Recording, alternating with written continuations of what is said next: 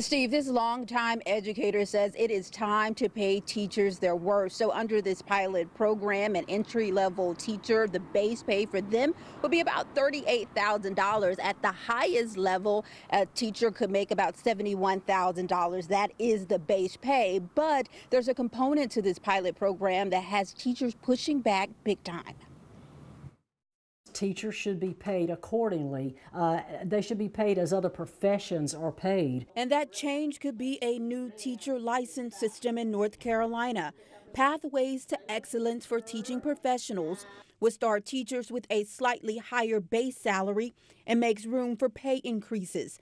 The higher the license, the higher the pay. It's something Eleanor Godey, a former Wake County School Board member and longtime social studies teacher, has pushed for since 1986 when she first wrote about it in this newspaper article. Nothing has changed. The same reasons that forced me out of the classroom in 1986 exist today. And it's lack of differentiated pay, it's lack of career advancement, it's low pay in general, low teacher morale. Currently, teachers in their first 3 years are leaving the profession at a rate of about 13% a year.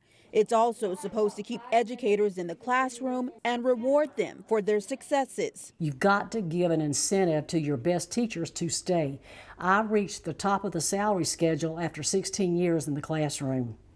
I taught 35 years. But this model is also tied to performance, and that's where educators are pushing back. I don't think that you can tie the teacher salary to the student performance. Amy Marshall is the founder of the Carolina Teachers Alliance. She says pay should be based on other factors. And we need to have, the set salary scales that are based on the education with the master's pay. Both agree that teachers deserve to make much more than what they're currently bringing home. So the next step is getting districts on board. So they're looking for districts ranging in size and geographic location. The implementation phase at the district level could start as early as 2024. A lot of controversy surrounding this pilot program, so we will watch and see what happens next. In Raleigh, Jamise Price, ABC 11 Eyewitness News. Yeah, we will certainly see what the legislature has to say about that plan. Jamise, thank you.